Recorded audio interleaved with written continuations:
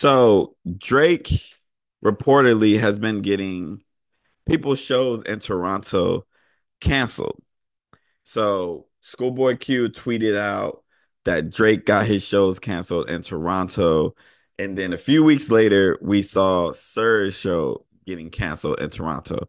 So it seems to be that Drake is getting all of TDE artists' shows canceled in Toronto. He seems to be in cahoots with the venue.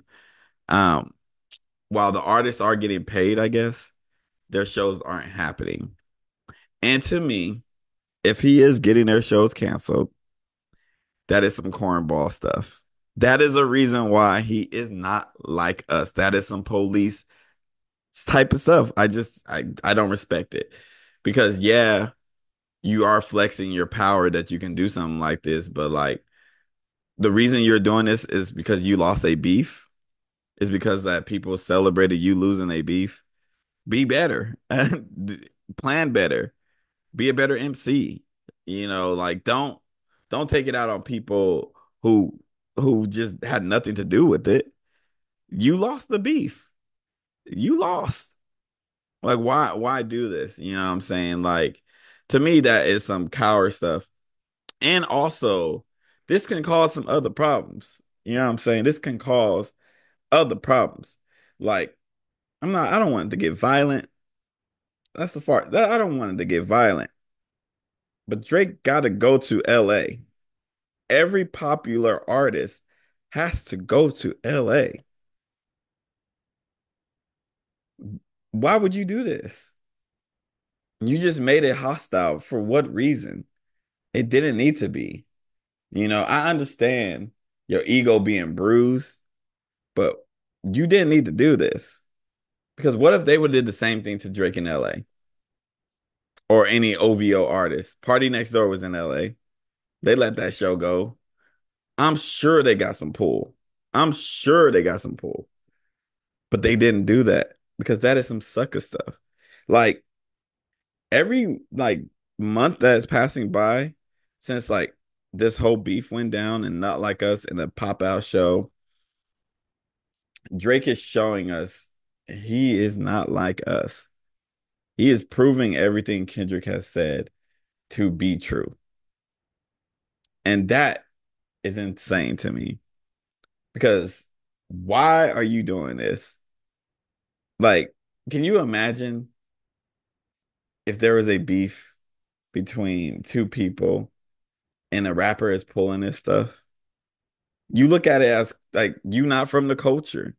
Because in our culture, we don't do stuff like this. This is police activities. We don't do this. It's really corny. Like I don't respect it at all. And I know that people are like, oh, look at him showing his power that he could do something like this and blah blah blah. To me, that's just corny. To me, that's just clown behavior. Because why?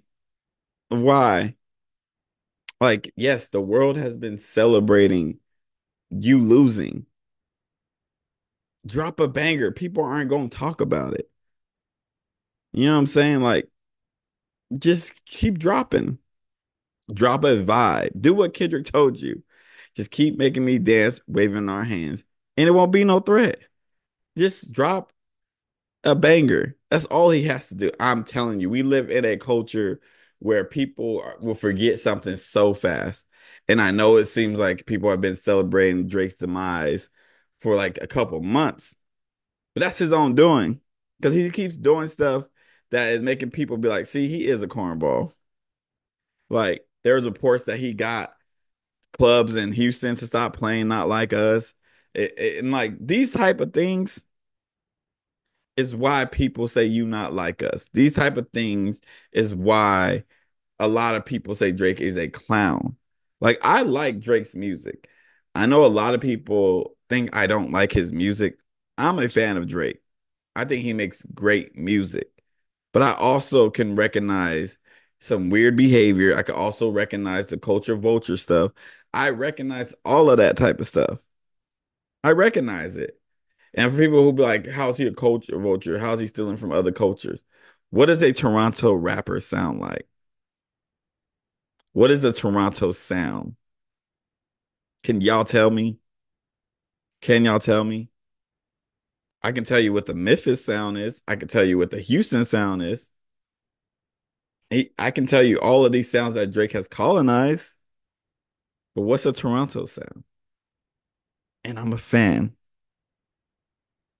If nothing was the same, I play that album a lot. The Motion, my favorite Drake song. Like, but call it what it is. This type of behavior that he is showing is weak. It's weak. He looks weak. He looks like he can't take a loss. And I'm sad for him. But you got to do better, Drake. You got to do better. Because you're not looking like the sixth god.